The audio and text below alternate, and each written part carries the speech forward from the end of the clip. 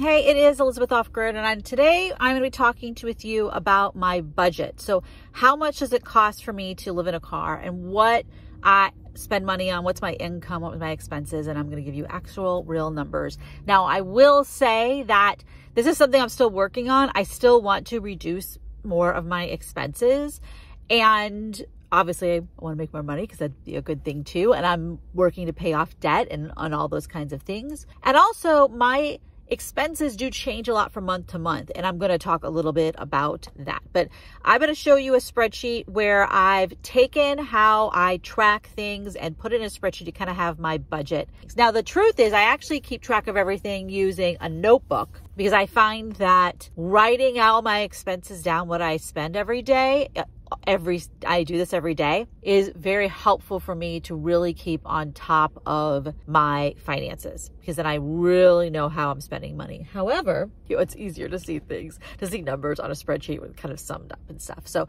that is what we're going to do. All right, let me go ahead and start doing the ScreenFlow software so you can actually see what I'm talking about. This is my current budget for how I spend money right now. Now, the truth is this isn't a budget that I sat down and decided what I should spend. This is actually what I spend, because these are real numbers and kind of doing an average of a typical month. All right, so the income that I get in is this first section. So it's a little over $6,000 a month when you add up everything, my salary from my law firm. So it's a legal work I do for clients, and I have a corporation.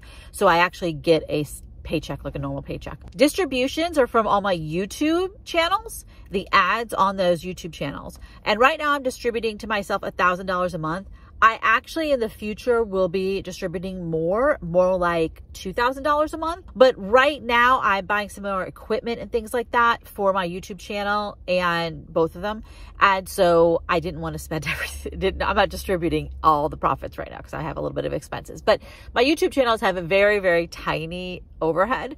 It's really just if I buy new equipment or things. So this will most likely go up to $1,500 or even $2,000, but that's what I have distributed to myself this month at least. I have a rental property, a house that I rent out to people. This 1404 is not how much the rent is. That is after subtracting off the amount of money that goes to the people who manage it. So I have a company who gets 10% of the rent, and they manage that. Miscellaneous, it says 0, but every month it seems like I have some other random income comes in, like, a tax refund for this, or some sort of weird distribution for that. I mean, there's always like some weird thing that comes in, but I can't plan on that. So it says 0. So then I have a little over $3,000 that go out to loan payments.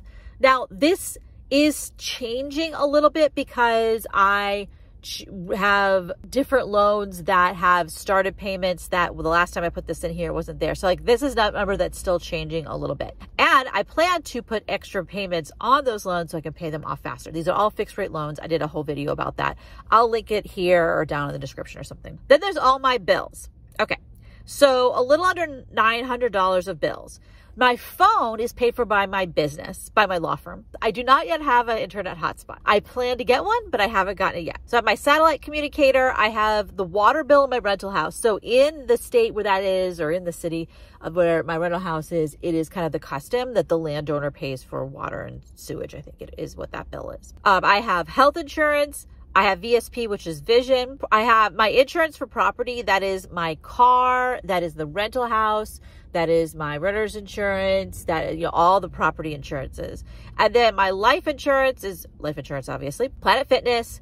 My storage room. Okay. When I first got it, it was like $85 for the first, year. And now it's $160. So then I have Apple Care. And I have an iCloud. I have no Robo, which is so I don't get all kinds of spam calls on my phone. I have Kindle Unlimited right now. And I pay $10 to the ACLU every month as one of their contributors or whatever it is. So those are all the bills that happen automatically. Then I'm saving a bunch of money right now. So I'm saving $100 a month for the down payment on my next vehicle, $375 a month for my emergency fund, and $100 a month for retirement.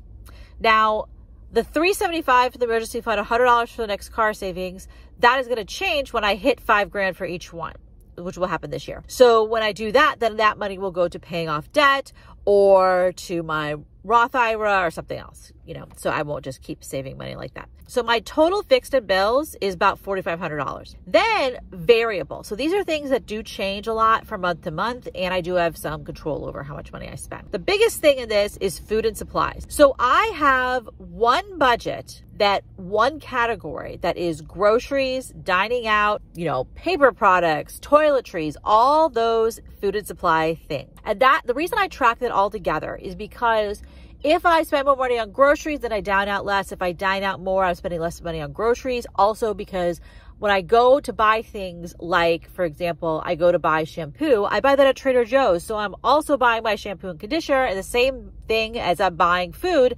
So tracking all that out separately, it just ain't gonna happen. I rarely go to a store and just buy supplies like paper towels. I'm also buying food while I'm there, So it just makes sense to put that all in one thing. And also because dining out and groceries are dynamic and they depend on each other, it makes sense to track it all together. That is my food and supplies budget. Now, it's $750. I could totally get that down to be a lot less. However, that would require a couple of things. One is I have to cook.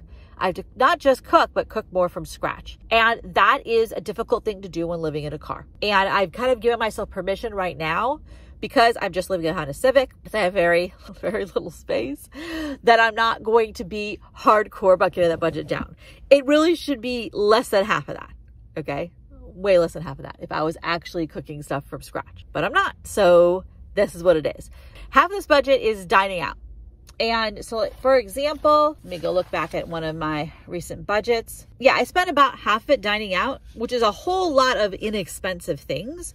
The most expensive is probably Panera Bread, like Panda Express and Panera Bread are probably the most expensive places I've gone. Besides that, it's been, McDonald's or going to the Whole Foods hot bar or Taco Bell. I mean, these are not like fancy pants things that I'm doing.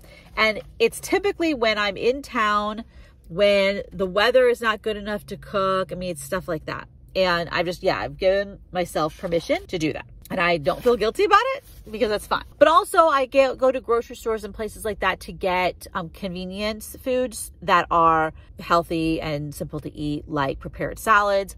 And one of the things to remember too is there's a lot of foods that a lot of people can eat that I actually can't eat just that, because it would be too many carbs for me as a diabetic. So like, I can't eat beans and rice. I can eat beans or rice, but I can't eat both together. That is way too many carbs. And like the carb protein fat ratio isn't right for me, for my blood sugar. So there's a lot of cheap ways to eat that I can't do.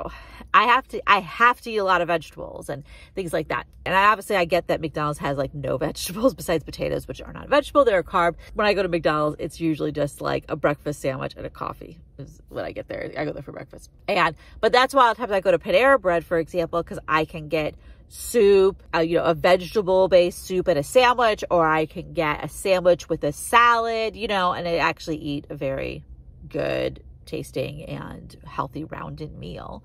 But I also get takeout salads from the grocery store. That's a really good place to get inexpensive grab and go food. I plan to do a video in the future about grab and go food. And then yes, I do cook food. But a lot of times when I cook food, I can't cook it the most cheap way, because, for example, making rice from scratch is just not logistically feasible. It takes a lot of time because you're either using a rice cooker or you are cooking it on a stovetop, and that's a lot of propane or electricity to cook rice for 20 minutes or 45 minutes, or, it depends on what you're cooking, what kind of rice. So I get rice that's not even instant rice. It's actually already cooked rice, which is way more expensive than buying rice that is uncooked and you have to cook. So there's a lot of things that I would totally do if I was living in a house or apartment that I don't do living in a car. Now, one of my plans for the Subaru Outback is I will have a space inside to cook with electricity, and then I will make more food from scratch and save more money and get this budget from $750 to more like $300, something like that. I think that would be, like, if I was living in an apartment, that's what my budget would be. My budget would be $300 or maybe $400 the most. It would not be $750. All right, so gasoline, this is something that wildly changes depending upon how much I'm traveling. So $174, somewhere under $200 is a fairly typical amount. I'm also in California. Gas is bizarrely expensive. When I'm traveling a lot of times I'm outside of California, so gas costs less. Now, gas is the biggest variable for when I'm traveling. If I'm staying here in town, the San Francisco Bay Area, and just driving around a little bit, my gas will be way less than this. If I'm traveling for an entire month, which I haven't done yet, it'd be a lot more. But if I was traveling a lot more, I would cook a lot more, including cooking from scratch, because I do that more when I'm in campgrounds, and my food and supplies budget would be lower. So, you know, it all depends on it. Now, discretionary is kind of this big category that I don't have to spend anything on, really, but I tend to. This is travel, new clothes. Travel includes like campsites and stuff for my build, and yeah, paying for camping sites, stuff for hobbies, all those things. Car maintenance and repair, that's, you know, getting an oil change, whatever. Medical and prescriptions, this also changes from month to month. Some months I spend a lot more than this because I'm ordering all my CPAP supplies or whatever, and then some months I spend a lot less. It depends if what has to get done. Education is, I take classes at community college, and so it is stuff like buying the book for the class or whatever. That really depends. Gifts, I mean, most months I spend nothing, but then it'll be like, I'll buy Christmas presents. And so then, you know, so the idea is like $600 a year is a fairly reasonable amount. I actually think I probably spend a lot less than that. Laundry, $10. Usually for the dryers, I use quarters at the laundromat where I go at here in town. And then for the washing machine, it's just like 2 loads laundry. I do laundry 2 or 3 times a month. So not very much. So my total variable expenses is $1,400. Total expenses overall is $6,000, and that leaves me with nothing left over. The reason it says -3 is because it's just one of those weird things when you have fractions and you're adding things all up or dividing them or whatever, and then you end up with weird little bits of numbers. But the idea here is that it about nets out. There are some months where I spend more than I make because something happens. And then there are some months where I way underspend and I have extra leftovers, and it tends to work out, and I'll work out in the wash. So that is how I am spending money. So the fixed bills and debt payments and all that stuff, like the debt payments, $3,000. I mean, that is eventually going to go away. I'm eventually going to pay those off, right? The bills, of these bills, I eventually am going to get an internet hotspot, so that will go up. Now the storage unit, that's how expensive storage units are around here.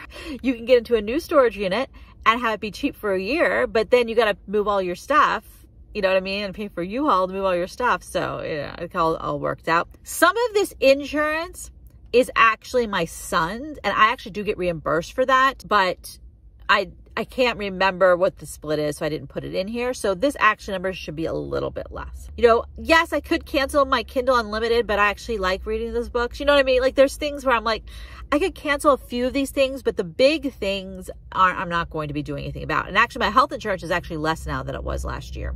For my expenses, as I talked about, obviously the discretionary, I could spend 0 on this stuff in theory, but really I'm always going to want a little bit of camping sites. There are things I'm always going to want to do a little bit of. This would also include paying for a hotel. I'm actually going to change the word travel to hotel because that's more realistic. So hotel, clothes, build, gear, camping hobbies, go to the movies, you know, paying for the annual pass for whatever. It's like all those kinds of things. I probably spend less on gifts. My expenses have changed a lot since I moved into a car. So I'm still kind of figuring out how much I usually spend in an entire year. I do plan to spend more money paying off debts. Part of that will come from when I have more distributions, which I probably will do next month. And I plan to work on cutting down my food and supplies budget in half effectively. And this $750 is actually kind of the high end. I've had months where I actually have spent a lot less than that, but I kind of give myself that room. Because one of the things too is when the weather's terrible, or if I have a migraine, or if I'm sick or whatever, that's when I say to myself, look, you know, I have a migraine. I'm not going to force myself to cook in the 30-something degrees. I am going to let myself go to Panera and get some soup, you know? So I always want to have room in my budget for that kind of stuff. And so I don't have to force myself to do something that isn't going to work. And then I'm actually not eating enough. You know, like that's not a good idea. Also, I have to eat more food when it's cold because my body has to heat it itself up. And so when I'm hiking a lot or when it's really cold and, you know, when I'm at elevation, I actually have to eat more food to deal with the environmental factors or health factors. Issues with that, I always will have probably a larger budget than somebody else, partly because I'm eating as a diabetic, which means more vegetables and things that are expensive, and more meats that are expensive. And also because I'm giving myself room for when I have troubles, that I feel free to go get something to eat if that's how I need to get through my day. I am putting stuff into savings, and I am paying off debts. I plan to do a lot more of that. And as I pay off debts and free up more money, I will be saving more, and I will also be getting a new vehicle and all that stuff. And that's one of the things I'm going to have to do is I will have to have room in my budget for the loan payment on the new car, right? So yeah, this is something that's going to change as few. So one of the things is a lot of people move into their car so they can save money, and so they can not have to pay rent. And that's something important to remember. My rent for a 2-bedroom that was not fancy pants here in the San Francisco Bay Area was $2,700 a month. $2,775 is what I think my last apartment was. It was a 2-bedroom because my son lived with me at the time. That was not, it was not a luxury place. It wasn't bad, but it was not a luxury place. Rent is incredibly expensive here. And so not having that $3,000 or anything similar to it, you know, that is one of the things that's making it possible for me to pay off all this debt and stuff like that. Now, in the future, once I get the debt paid off, it will free up, you know, thousands of dollars for me to do other things. And that will be wonderful. But for now, yeah, I think the thing that really surprises me the most about this is I had no idea that I would be spending so much money on food and supplies. I was thinking I was actually originally budgeted $400 a month and thought I was being generous, but it was not realistic because I thought I was going to cook from scratch, and because that's how I would cook when I lived in an apartment, you know, but nope, that is not how I cook, because I don't cook most of the time when I'm like in town or when I'm actually relocating myself. When I'm camping, dispersed camping, campground camping, whatever, or even sleeping in rest stops, but not driving all day, like I'm not driving from one state to another, then I do cook. You know, I enjoy cooking. There's definitely something to say about if you have convenience things for eating, it frees up energy so I can use that to make more money. So it's hard to say, like, if I have more energy to make more money, that may make up more than the amount of money that I would have saved by cooking everything from scratch. Because if you're cooking from scratch and you're in a house or apartment, that's much easier. You can put stuff in a crock pot. I mean, you know, it doesn't have to be hard to cook from scratch.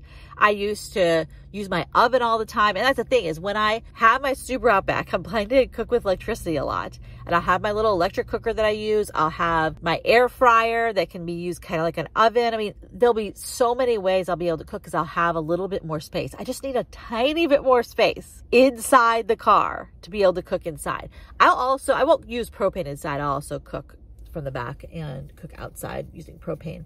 But yeah, I'm excited about it and looking forward to it. And that's one of the reasons that I'm not being harsh with myself about having an overly large food and supplies budget, because I eat out so much and use so much convenient food, because I'm just kind of getting through the next amount of time so I have enough money saved up so I can buy the Super Outback and then save money and then, you know, cook more and stuff like that, and not be spending money on that. Of course, it'll, you know, I'll have the payment on the Subaru, so I don't know. We'll see how that goes. But this is my budget as of January 2024, and then I'll probably do another video like this in the future saying what my new budget is of things. All right, again, this is Elizabeth Off Grid. If you want to share what your budget is, how much money you spend on various different things, especially if you're living in some kind of vehicle, feel free to post that below, or of course you can just stop by and say hi.